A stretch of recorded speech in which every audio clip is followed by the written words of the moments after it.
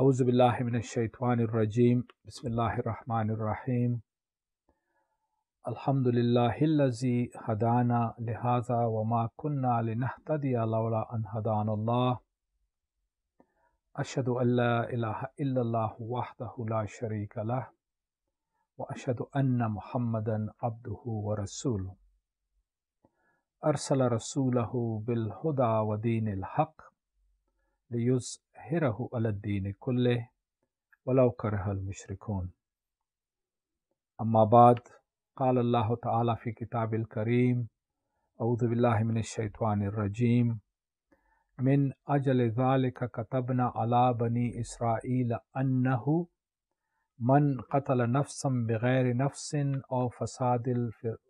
أو فساد في الأرض فكأنما قتل الناس جميعا ومن أحياء فكأنما أحيا الناس جميعا ولقد جاءتهم رسلنا بالبينات ثم إن كثيرا منهم بعد ذلك في الأرض لمسرفون صدق الله العظيم.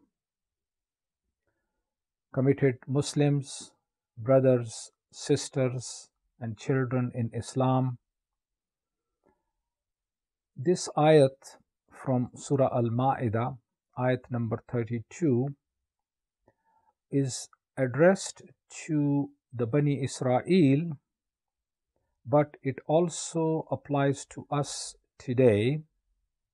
And in this ayat, Allah subhanahu wa ta'ala reminds us about the sanctity and sacredness of human life.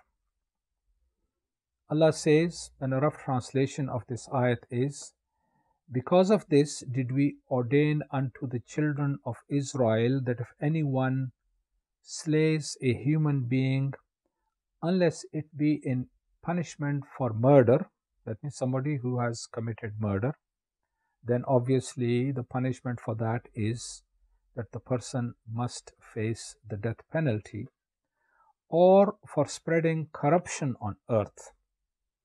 Corruption on earth actually can be sedition, turmoil in society, treason against legitimate authority. If somebody kills a person outside these two conditions, Allah says it is as if they have killed the whole of humanity.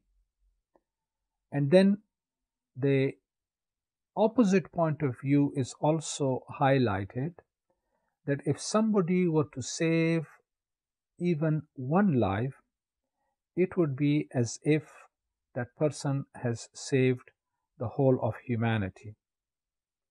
And then Allah says, and indeed there came unto them our apostles, our messengers, with all evidence of the truth, bayyinat.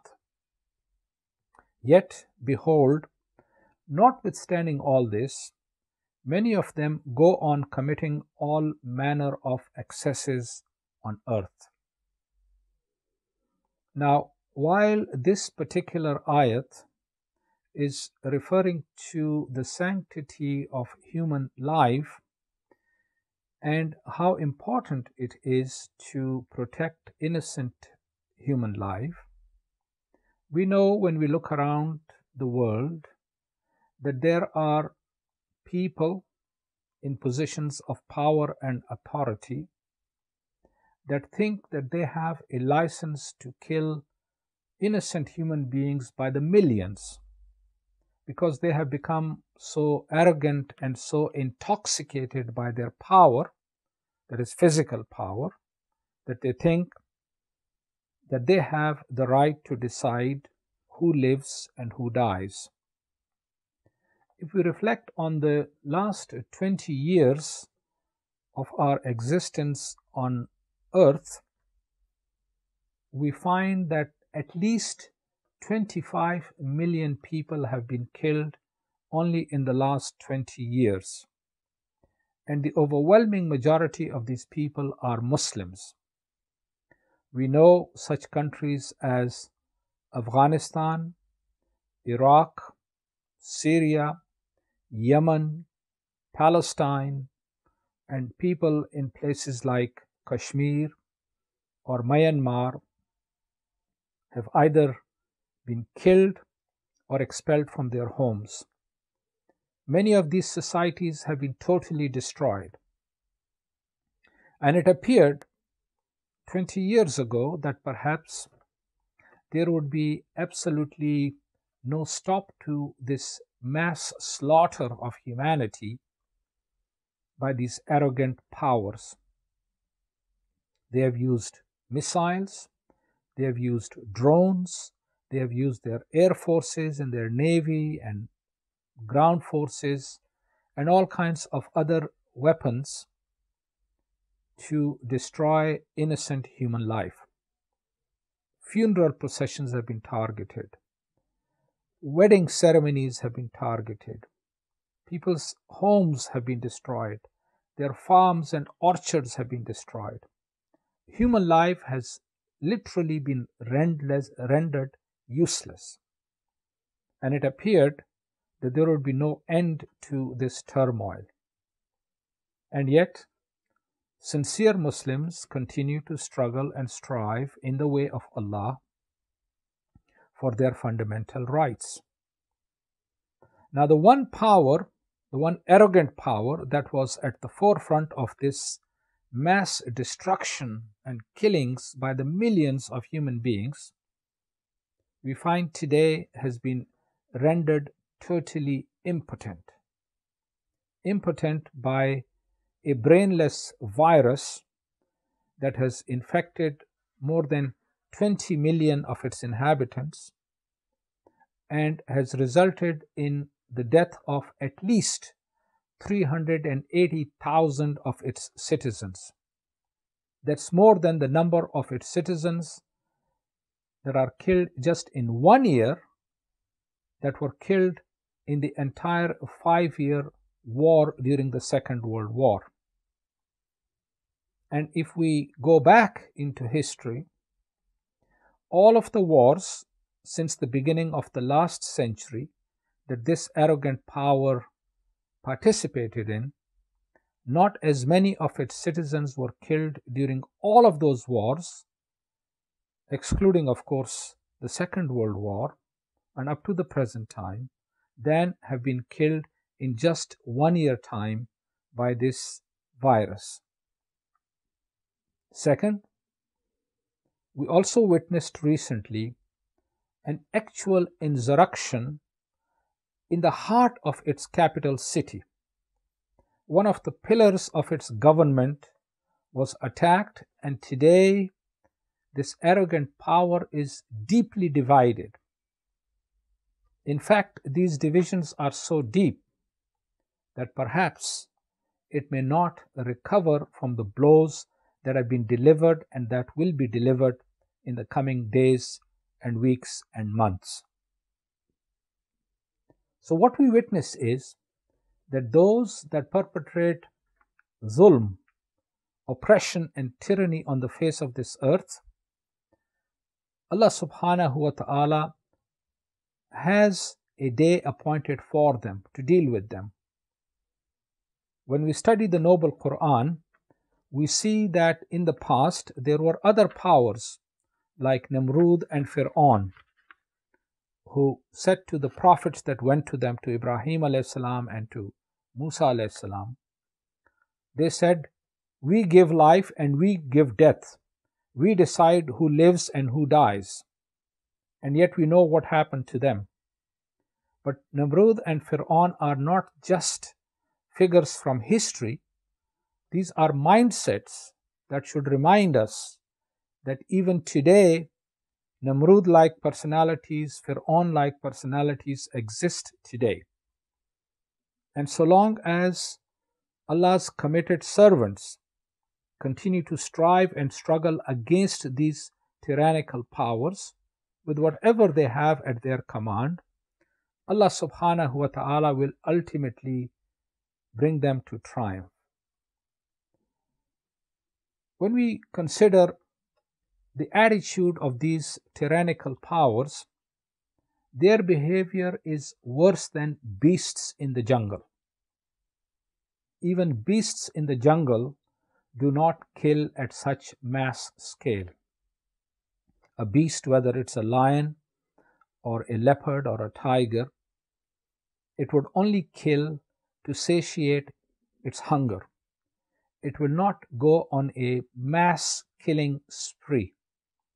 It's only human beings that are capable of indulging in such conduct when they kill other human beings by the millions, without any regard to the sanctity of life. Now, we as Muslims have a responsibility to not only understand these issues, but to ask ourselves, what is our role in this struggle? One of the aspects that unfortunately many Muslims take refuge in is rituals. For instance, there are Muslims that think that just because they pray or they fast or they go for Hajj, etc., or they do extra nawafil, etc., or they recite many du'as, that's all that is required of them. These rituals are important. We should not belittle them, but Islam has a higher calling on us as Muslims. In the Quran, Allah subhanahu wa ta'ala reminds us, and this is in Surah Al-Baqarah, when he says, أعوذ بالله من الشيطان الرجيم ليس البر أن تولوا وجوهكم قبل المشرق والمغرب ولكن البر من آمن بالله واليوم الآخر والملائكة والكتاب والنبيين وآتى المال على حبه ذوي القربى واليتامى والمساكين وابن السبيل والسائلين وفي الرقاب وأقام الصلاة وآتى الزكاة والموفون بعهدهم إذا عاهدوا والصابرين في البأساء والضراء وحين البأس أولئك الذين صدقوا وأولئك هم المتقون. A rather long ayat from Surah Al-Baqarah, but right at the beginning, Allah subhanahu wa ta'ala reminds us that you will not achieve bir, which bir means righteousness. لَيْسَ الْبِرَّ أَن تُوَلُّوا وُجُوهَكُمْ قِبَلَ الْمَشْرِقِ وَالْمَغْرِبِ. You will not achieve righteousness by facing your faces towards the east or the west. Of course, this ayat was revealed in the context of the change of the Qibla that occurred in the second year of the Hijrah in Medina. But Allah subhanahu wa ta'ala is reminding us that simply rituals are not enough, that we are not going to achieve righteousness by simple rituals. Now let's pursue this ayat carefully. When Allah says, لَيْسَ الْبِرَّ أَن تُوَلُّوا وُجُوهَكُمْ قِبَلَ الْمَشْرِقِ وَالْمَغْرِبِ وَلَكِنَّ الْبِرَّ مَنْ آمَنَ بِاللَّهِ وَالْيَوْمِ الْآخِرِ وَالْمَلَائِكَةِ وَالْكِتَابِ وَالنَّبِيِّينَ. So the 5 articles of faith have been enunciated. Our faith commitment to Allah and belief in the day of judgment, the Akhirah, the day of Akhirah, and the angels, that we believe that there are angels that take record of our accounts, that there are books that Allah subhanahu wa ta'ala sent, and the messengers and the prophets that Allah sent. But the ayat, or the portion of the ayat that follows after that, is extremely interesting and important. And Allah says, وَآتَ الْمَالَ عَلَى حُبِّهِ. And Allah reminds us that the wealth that we have accumulated and we love so much. So what should we do with it? ذَوِي الْقُرْبَى وَالْيَتَامَى وَالْمَسَاكِينَ وَابْنَ السَّبِيلِ وَالسَّائِلِينَ وَفِي الرِّقَابِ. The 7 categories that have been identified, or 7 kinds of people that we are supposed to help. And only then Allah subhanahu wa ta'ala talks about salat and zakat. So Allah says, وَآتَ الْمَالَ عَلَى حُبِّهِ ذَوِي الْقُرْبَى. So who do you give this wealth to? The wealth that you love. ذَوِي الْقُرْبَى, your near relatives that are poor, that are in difficulty, financial difficulty. So our first responsibility to our near and dear. ذوي القربى واليتامى, orphans. والمساكين, people that are indigent, people that are in need. وابن السبيل, travelers, those that may be, in today's parlance, they could be refugees.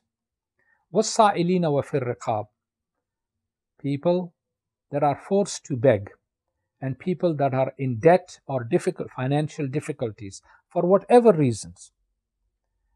Allah says that you will achieve righteousness if you help these people. And those that are in debt can be in a whole lot of different ways, or bondage or whatever. And then Allah says, وَأَقَامَ الصَّلَاةَ وَآتَ الزَّكَاةَ. And then the aspect of salat and zakat comes in. In fact, in the Quran, Allah subhanahu wa ta'ala again reminds us, and this is in Surah Ali Imran, أعوذ بالله من الشيطان الرجيم, لن تنالوا البر حتى تنفقوا مما تحبون. Allah says that you are not going to achieve righteousness unless and until you spend out of that you love. And very often we as Muslims, or human beings in general, become too attached to the dunya. We become too attached to our material possessions, the wealth that we acquire, the wealth that we earn, which is a blessing from Allah. We think it is because of our own smartness or our own intelligence, and whatever we have earned, even if it is by legitimate means, and of course for Muslims it has to be legitimate means, Allah subhanahu wa ta'ala says that you are not going to achieve righteousness unless you spend of this wealth in the way of Allah. And where is it that Allah reminds us to spend it? Again, in the noble Quran, Allah subhanahu wa ta'ala reminds us, أعوذ بالله من الشيطان الرجيم, يا أيها الذين آمنوا هل أدلكم على تجارة تنجيكم من عذاب أليم تؤمنون بالله ورسوله وتجاهدون في سبيل الله بأموالكم وأنفسكم ذلكم خير لكم إن كنتم تعلمون. Now consider this, Allah subhanahu wa ta'ala, in His infinite mercy, He's the one who has provided everything for us. Our wealth, our health, our families, our possessions, our homes, everything that we have is the grace and mercy of Allah. It is not because we are too smart, it is because it is Allah's grace and mercy upon us. And yet, consider this ayat. Allah subhanahu wa ta'ala is saying, Ya ayyuhallazina amanu hal adullukum ala tijaratin tunjikum min azabin alim. Allah is addressing this very, very special category of people, allazina amanu. It's a very, very interesting expression used about 89 or 90 times in the noble Quran. And whenever Allah subhanahu wa ta'ala wants to give us any directions, He addresses us by this expression, allazina amanu. We are all Muslims, but nowhere in the noble Quran has Allah addressed us as Ya ayyuhallazina aslamu, or you who have conformed or submitted to Allah. Allah has always addressed us as Ya ayyuhallazina amanu. Now, amanu is a very, very special category of Muslims. These are Muslims that have made their covenant with Allah that they will do what Allah commands them to do. So Allah says, O you covenant-bearing Muslims, let me offer you a deal, let me offer you a trade-off that will save you from the torment, from the great torment of hellfire. Ya ayyuhallazina amanu hal adullukum ala tijaratin tunjikum min azabin alim. And what is the trade-off that Allah is offering us? تُؤْمِنُونَ بِاللَّهِ وَرَسُولِهِ, that you make a faith commitment to Allah and His Messenger.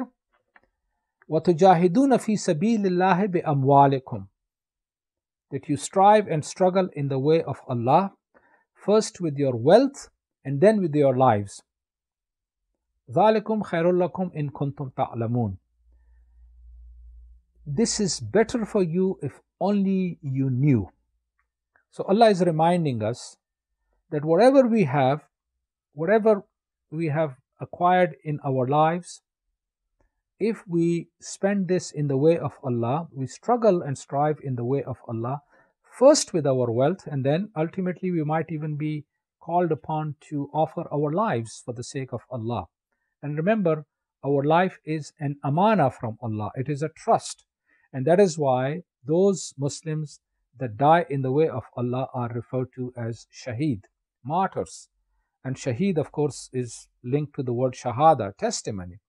So those people that achieve shahada are actually testifying with their blood to the commitment of Allah subhanahu wa ta'ala, to the oneness of Allah subhanahu wa ta'ala.